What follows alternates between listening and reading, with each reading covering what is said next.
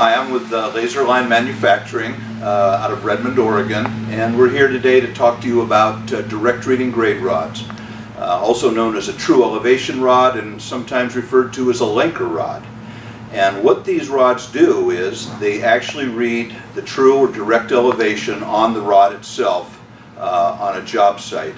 So what it does is it eliminates all the math. You're not having to carry a calculator, you don't have to do any adding, there's no subtracting. It's just whatever you read on the rod face, that is your elevation. So let me start with illustrating a little bit about how those elevations come about. When a job is set up, typically, the job is going to be depicted in true elevation with a starting point, which is called your benchmark. And that benchmark, for example, if you're in Miami, could be 6 feet.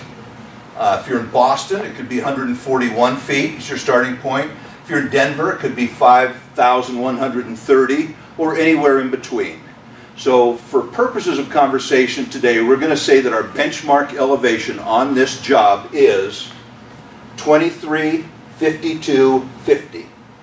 Well, the grade rod's obviously not 2,000 feet high, so what we're going to use is the whole number and the last 2 digits. So I've got a bench on this job of 2,352 feet and 50 hundredths. And so what we're really going to be looking at is 250 on our grade rod, which is going to represent 2352.50. So for example, on this particular illustration, if I have a footing elevation, it might be depicted as 2351.50. I might have a building finished floor at 2353.85. And in this case, I've got a catch basin of 2349.28. So what's nice, what we're going to do is we're going to show you how the direct reading rod works and how simple it is, basically. So what I'll do is this is a direct reading rod right here. We happen to make 16 different models. This is a 10-foot rod in feet, tenths, and hundredths. That's how many jobs are set up, probably most jobs.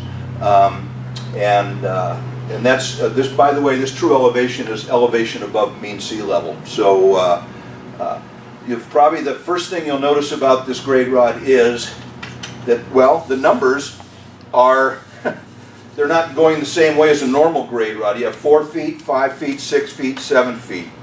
The other thing about it is, you'll notice, is this has a movable tape. And what that tape does is, by moving it, we're going to be able to set our bench elevation into the rod. The other thing about this grade rod is that on the side of it, this particular rod is used with a laser. So there's a rail on the side of this rod that allows you to set your detector in there and slide the detector the full 10-foot travel of the rod without having to continually, loosen the clamp, tighten the clamp, run it up and down on the rod.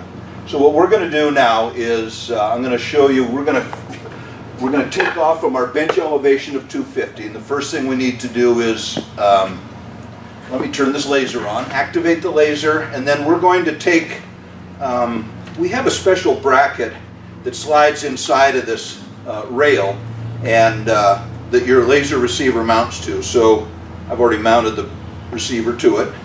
The receiver slides inside of the rail like this. And what's nice about it is it allows, as I said, full travel. So wherever you are, you can be picking up grade down at the bottom of your rod, picking it up at the top, or you can be elevated way up here, for example, if you're down in a hole. So let's get to work here in terms of setting this rod up to this bench elevation. So what I would do is I'd walk over, set my rod on top of my bench right here, and then I'm going to run the receiver up and down until I pick up the steady tone, and that's going to tell me that obviously that I'm on grade. Down.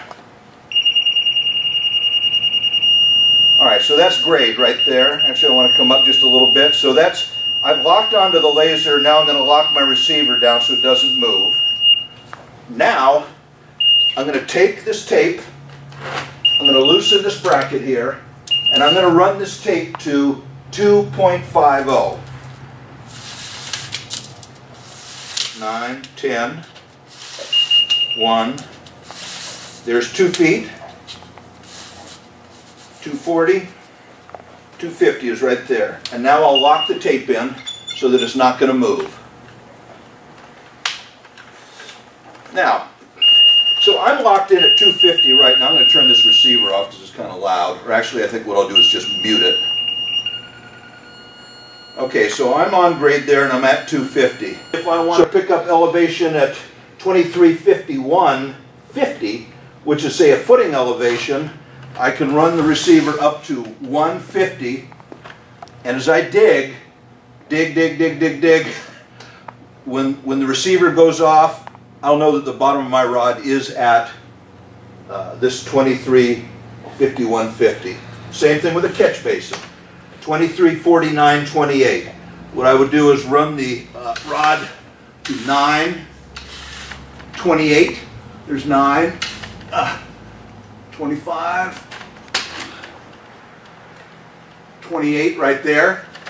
So as I dig down, when I pick up the steady tone, and the bottom of my rod is at that point, I'm at that elevation. So again, there's no figuring, there's no math, you're not carrying a calculator with you, you're not dealing with paper and a pencil, and miscalculations. What it does is it virtually eliminates miscalculations caused by mathematical error. So the rod is, it's made out of heavy-duty aluminum. It is anodized, it's a tempered material. These are very, very tough. They take a lot of abuse, and yet they're very user-friendly. So that's a direct reading rod. That's a direct reading / true elevation Lenker rod, and that's how you use it. Thank you.